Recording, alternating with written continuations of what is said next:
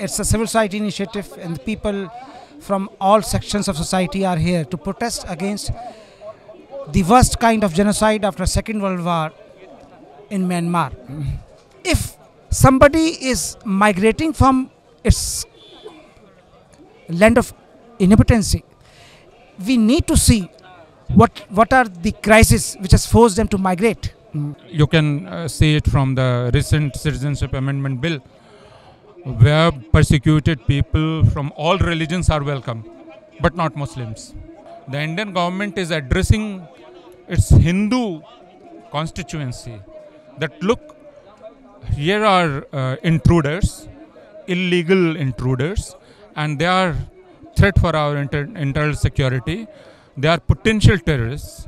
That is what Rajnath Singh said yesterday in Jammu and Kashmir. We have come here to give our strong opposition to the move by the Indian government, as well as to demand from the Myanmar civilian state that the violence on the Rohingyas must be stopped immediately and they be given equal citizenship rights as other ethnic groups. Bharat सरकार से हम appeal करते हैं, जो 40,000 Burma यहाँ पे शरणार्थी है, जब तक वहाँ शांति ना हो तब तक हिंदुस्तान में रहा जाए। शांति जब हो जाएंगे उसके बाद वो हिंदुस्तान से फिर बर्मा में उसको वापस कर दिया जाए। इस्लाम कभी भी नहीं चाहा है कि इस्लाम आतंकवादी को समर्थन करे।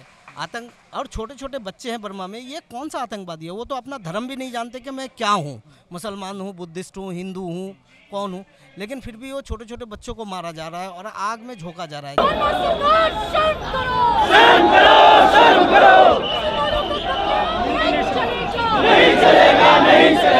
Article 21 constitution of fundamental rights के मुताबिक किसी भी इंसान को भारत में रहने का पूरा अधिकार है, उसके जीवन और निजता का अधिकार है, चाहे वो किसी भी देश का चाहे वो इंडियन है या नहीं है। यूनाइटेड नेशंस रिफ्यूजी जो कमीशन है उसके पास बहुत कम ह्यूमन रिसोर्स है, तो वो जितनी कैपेसिटी में वो कर सकता है उससे ज़्यादा कैपेसिटी में वो काम कर रहा है।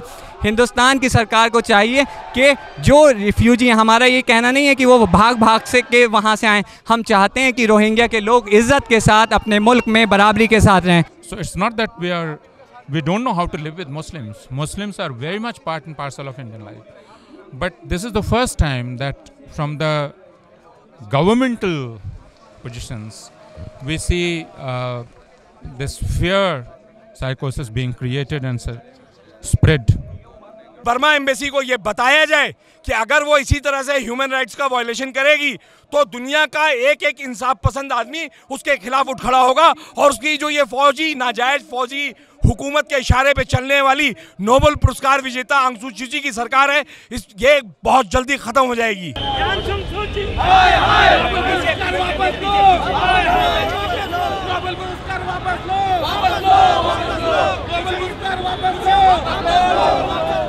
There have been subsequent waves. The international community has been silent because of these poor people have not had a voice to present their case in front of the international community. So the persecution is not recent, it is historic persecution and enough is enough. कोई national security के लिए threat नहीं है, जितने national security की threat उनकी parental organisation जो है आरएसएस है देश के लिए, कि 6 हिंदुस्तान में वो सीधे तौर पे भोसले इंस्टीट्यूट जिसमें वो प्राइवेट आर्मीज चला रही हैं, ट्रेन कर रही हैं।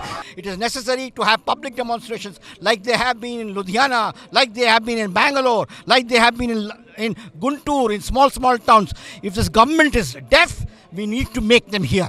Please stop this sectarian politics. Please play your historical role to stand with the people who are in need of your help. The present BJP government is eyeless, completely has no eyesight, no hindsight or no foresight. They are trying to appease the generals.